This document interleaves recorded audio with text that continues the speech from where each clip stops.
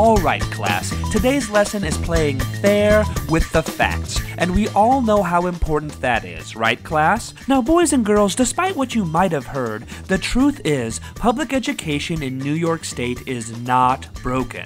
Let's take a close look at a recent misleading claim that New York is 34th in the nation in terms of education results by examining where that number comes from and what it really means. It turns out this so-called ranking is from the 2007 census report, 4 years ago. That 34th ranking is a single statistic referring to the number of New Yorkers over the age of 25 who had at least a high school diploma in the year 2007.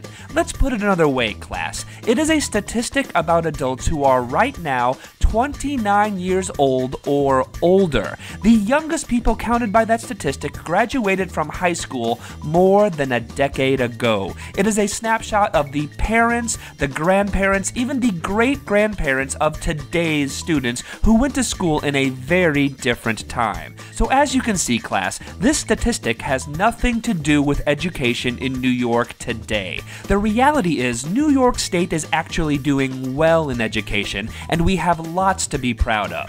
More students are succeeding on advanced placement exams. Black and Latino students are scoring higher than ever.